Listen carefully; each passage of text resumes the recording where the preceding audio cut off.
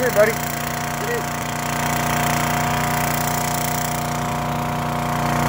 So one thing I do with all the puppies I get is I take them out here and we do like just real world everyday stuff out here. I got the log splitter running and I want him just out here just doing puppy stuff.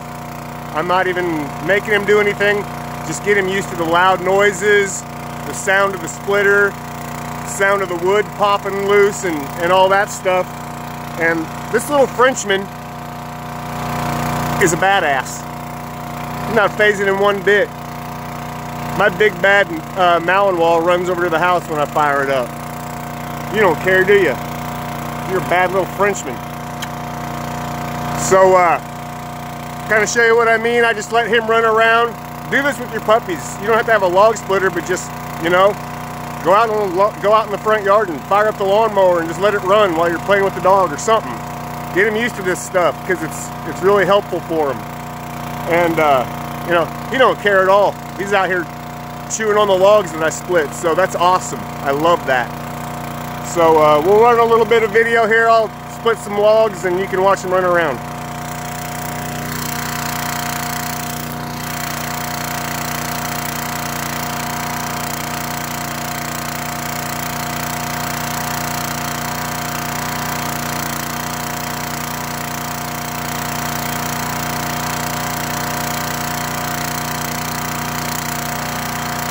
Good boy!